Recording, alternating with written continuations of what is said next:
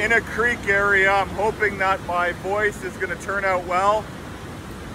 Welcome to Bodhisattva YouTube, where we form a golden embryo of energy, a golden embryo of collective focus.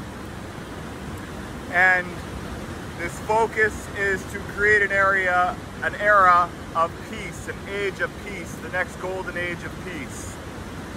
So welcome.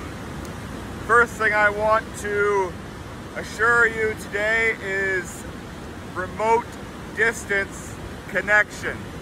And so I'm inviting you all to tune in with me in this area that the sky and earth and water, this dimension of planet Earth, has provided for me today to speak with you.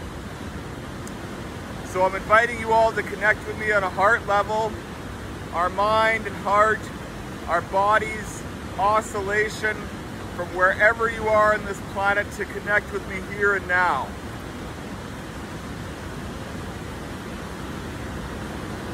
Welcome.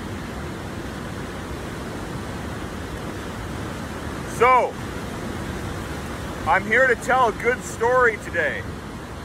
I'm here to live well as a human being and to speak from my heart and to share with you, to share a good story.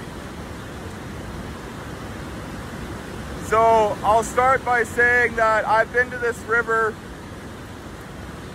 many, many times in the past 20 years. It is a very special place for me. This is a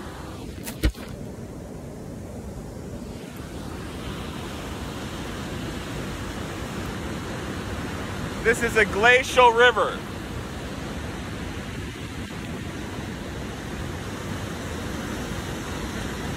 Yes, this is a glacial river.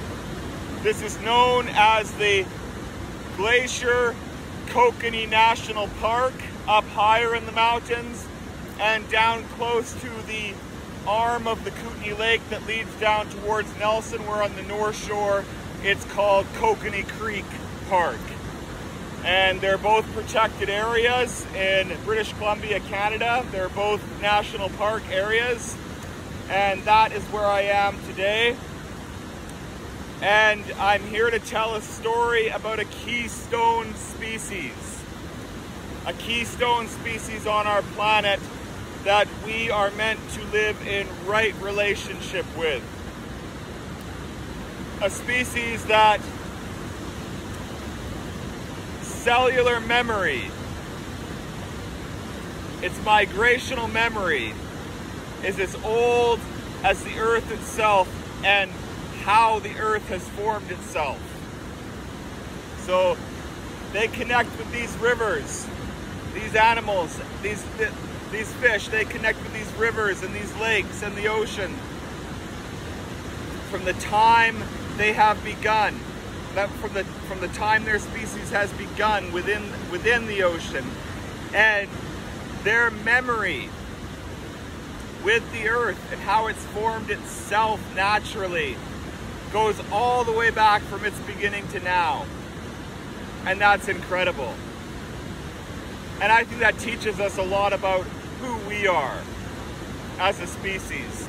So I'm in love with the salmon. My heart is with all the fish of the world at this time upon our planet.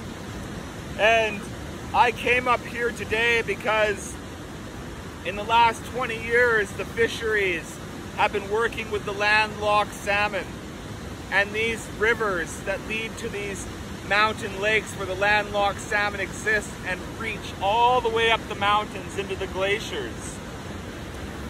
And I came here honestly today planning on doing a video to discuss what I was concerned about. And that's my good story today.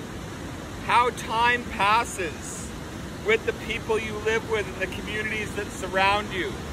And how time changes us all. Because I came up here today thinking that it was just the way it was going to be, the way it was 4 years ago, and then I found out that it wasn't even the way I thought it was 4 years ago. So people have been listening to each other and each other's concerns about these species, and we're doing a good job here. I still have concerns about some of the biological perspectives that I'm going to continue to learn and talk about with the lake, and what we add, the soil we add to the lake, and perhaps the crayfish. But I'm open-minded, open-hearted, and willing to hear the scientists, the fisheries points of view, and why they do it, and the pros and cons. But today we're just going to talk about the blocking of the river. I was under the understanding that they were blocking the river year-round, and I was concerned not only for sedimental issues, how sediment is carried down from the relationships that the skies have with our mountains, and our mountains' seasonal flux in temperature changes, and how they act as sponges and aquifers, and they weep, and they provide mineral sediment supplies from the highest points in nature, all these little pockets into valleys, the valleys themselves all the way down to the oceans. This is how the oceans, the mountains, and the rivers and the skies all breathe together in a cycle, and the rivers are the channels for the sediment and the mineral from the high mountains and glaciers all the way down to the oceans. It's so spectacular and beautiful, and you can see it when you realize it, when you study it, when you go out to meet it, and you can feel it. So, and that is the reason I'm here today, to tell you a good story, that they removed the fences. They're only in there for short periods of time because the bullfish, the men, show up. If I've got this right, the bullfish show up before the women. So they show up and they go higher up the streams, and the women show up and the bullfish are all higher up the stream. So they put the fence in to corral them, to get them to mingle, to get them in proximity to each other. And then once the bulk of the fish are in, they do remove the fences. And the salmon, the spawning channels that have been built are full, and they produce a higher percentage of birth rate than the actual river itself, so that's good. But then the potential of the species still has that room to move upstream and up the river, supply grizzlies, other forms of life with food, and different biodiversity to the higher mountains as well. So they've got a pretty good system working, and they work with it consciously every season. They're not just doing it on a clock.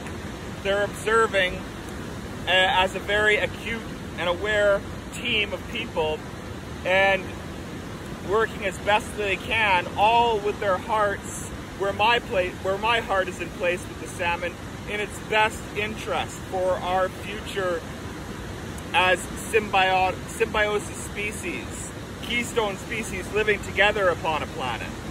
We have to become a keystone species again, and that's what this is about. That's what this video is about.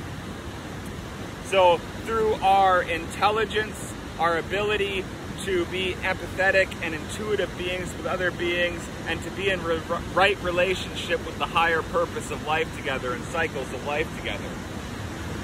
So we have to treat everything sensitively and well. We are very, very sensitive beings, sentient creatures that live in symbiosis connection with other beings. So we're meant to feel. We're meant to be sensitive. We're not meant to be in these old paradigms and these tough guy issues and stuff. Yes, we have testosterone. Yes, we relate with women. Yes, there's that interaction. That's all natural. But we're not meant to be mentally stuck in that frame of mind, in that set of energy, and in that's not who we are as human beings. It truly isn't at our essence and in our purity, and how we're meant, or how I believe we're meant to live naturally upon this planet, in harmony with the planet, in its truest understanding and humility. We are truly sensitive beings, and what I want to tell you about that is it's the ultimate superpower. It is. The only reason you don't realize it at first is because when you're stuck in that tough man mentality, or that state, and interacting with that those environments of the world, as you feel like you're losing something at first. When you start to become empathetic and you feel weak, right? Everyone you because of your set of mind, right? But it's actually power. It's actually strength. When you can hear how other people feel, and when you can talk sensibly about it, and you can have humility about yourself, it is the most powerful opening you'll ever experience as a consciousness. And it just keeps going the more you allow it to happen. So it truly is a divine power. It truly is a light that exists, an oscillation, a frequency that exists within the alignment of our body, our heart, and our mind, that you can access and live in the magic of with all beings. And it's not perfect, because we have to realize it and just be there, focus upon it until we can just be there, or just be there. So it's a practice of awareness, but it truly is the human being that we are learning to become. So the story is very, very good.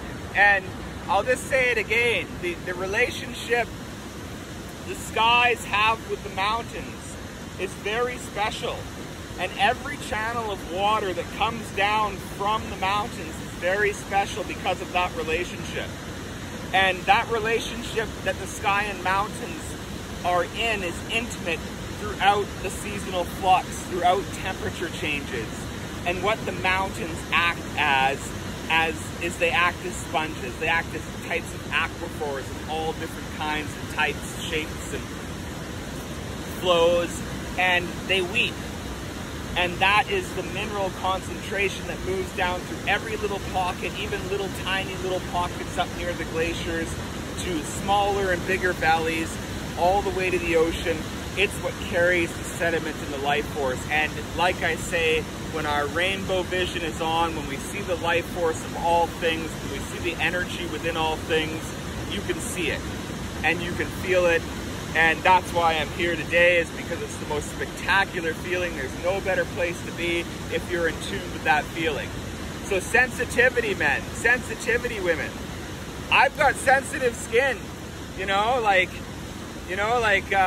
go out and work with the rednecks in the bush, and they're all that tough guy mode and that tough guy energy. It's hilarious.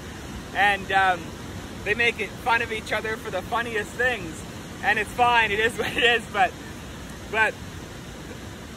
we don't know what's on the other side of being a real human being. And that's what my point is just being okay with being sensitive. It's not a weakness.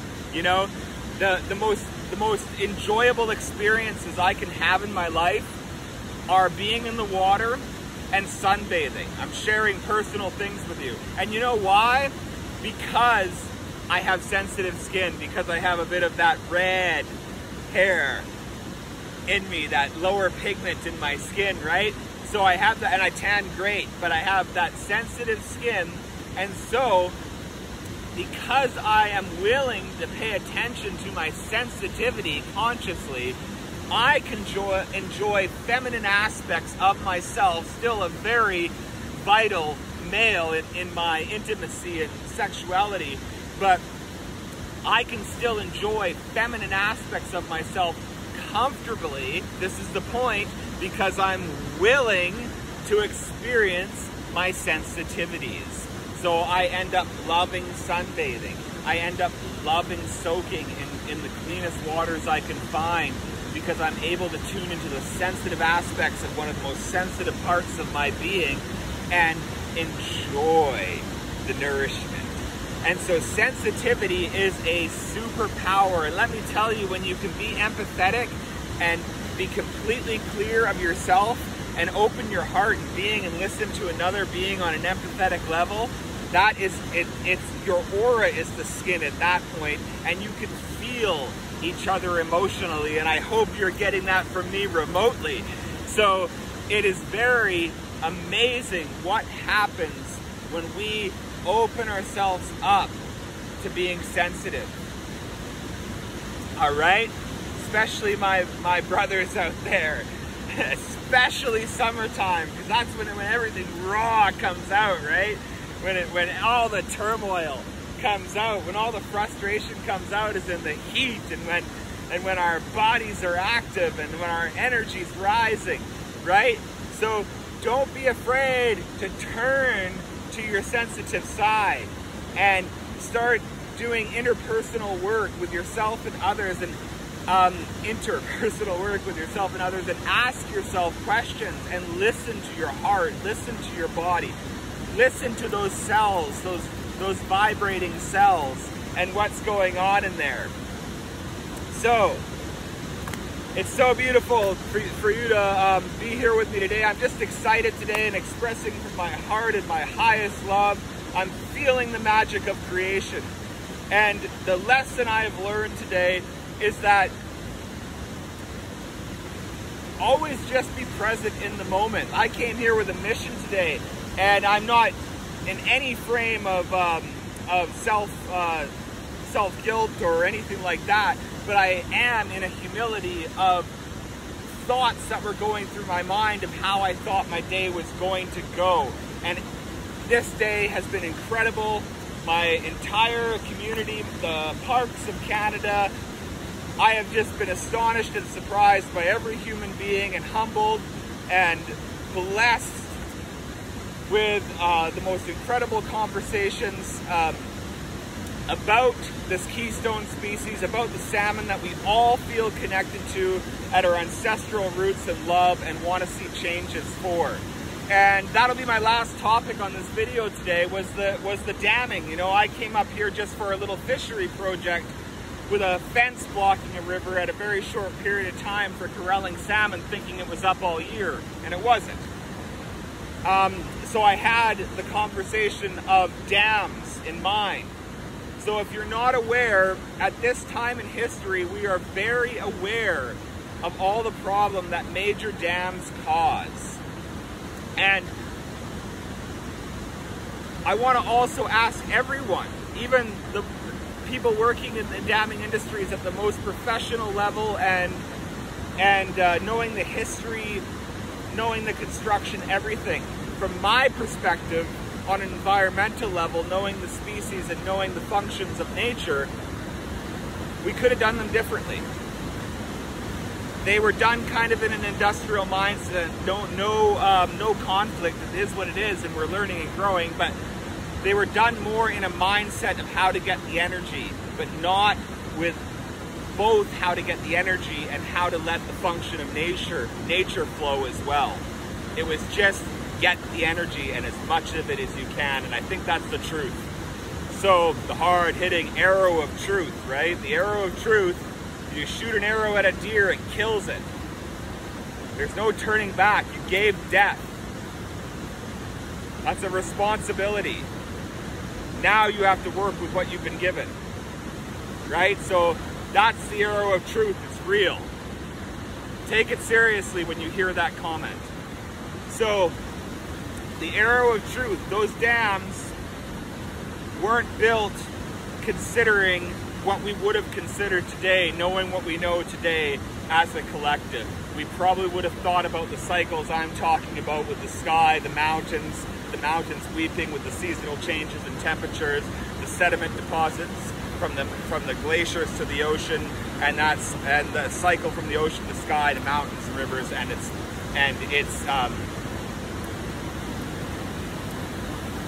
symbiosis. So we probably would do it differently today.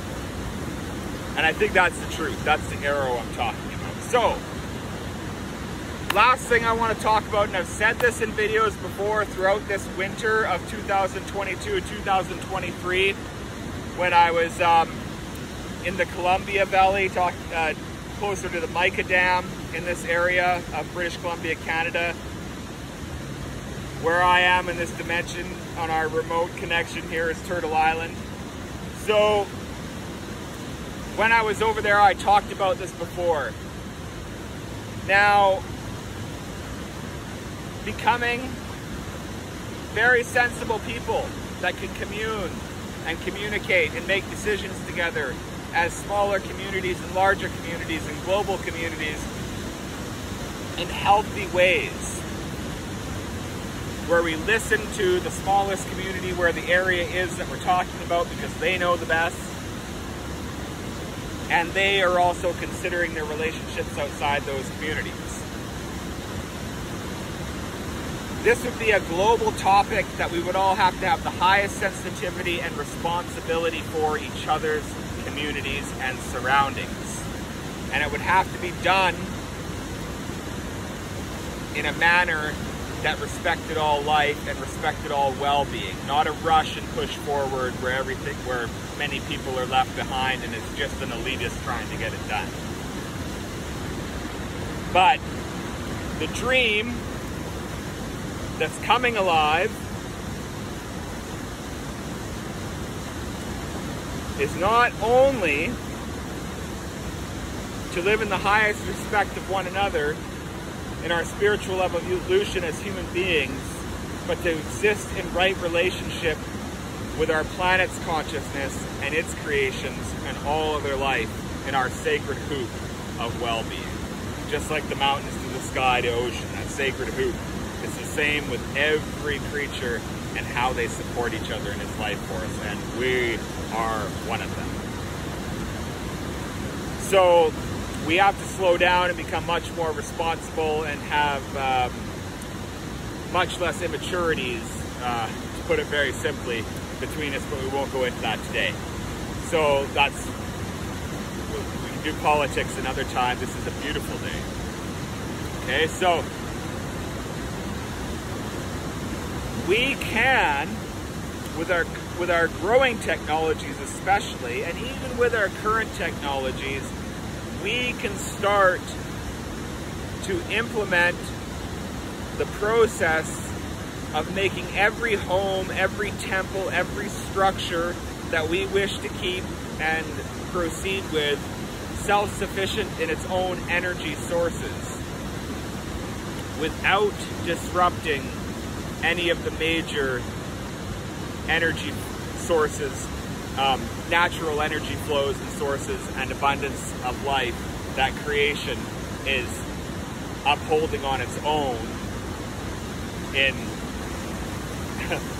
the forces of whatever you want to call it, God, universe, eternal, upholding on its own and supplying the great creation of all the life we see around us that we are simply a part of, and that includes us. We're not creating it is what I'm getting at. We're the co-creators, but there is something that is supporting us as well.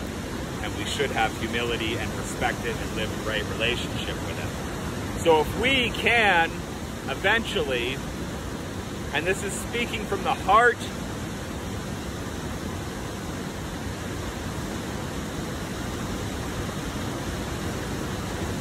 of all migrational marine life,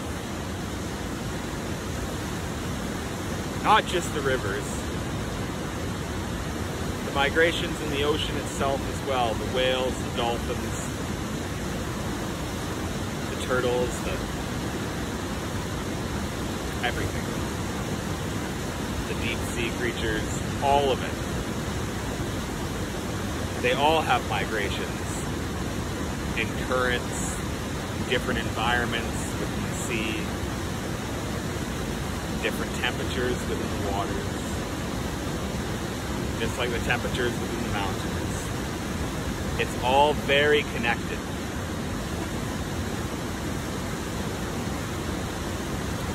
The fish are the keystone.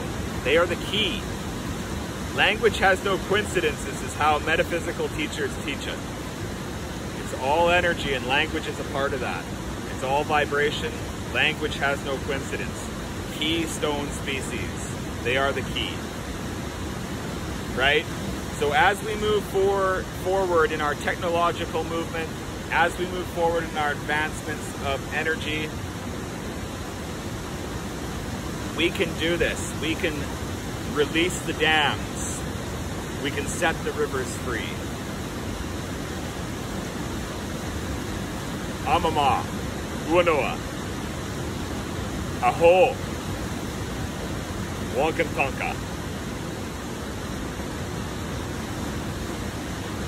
So we sent that prayer off to Great Mystery with freedom, its own will. That prayer has its own will.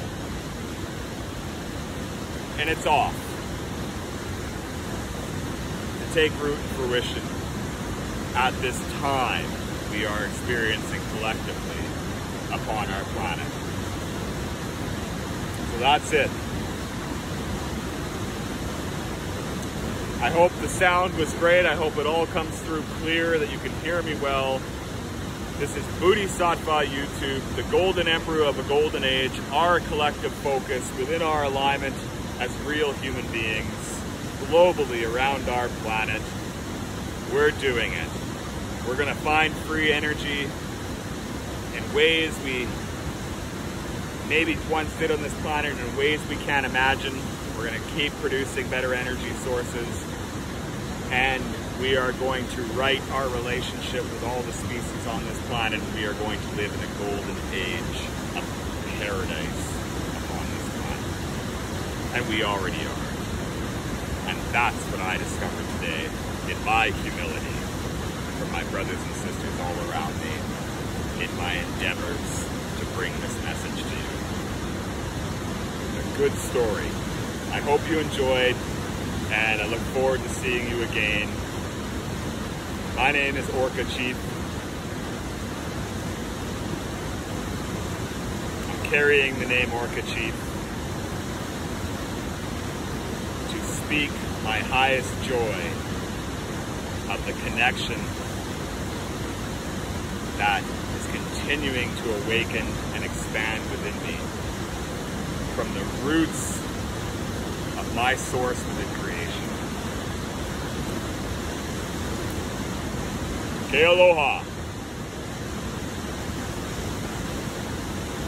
All our relations, thank you. May this remote healing reach you, and can you please share to support. When we share our love, it grows, and this is my love. And like and subscribe if you wish to. It does support my movement on the planet and my endeavors and intentions that I continue with and work hard for. Okay, lots of love.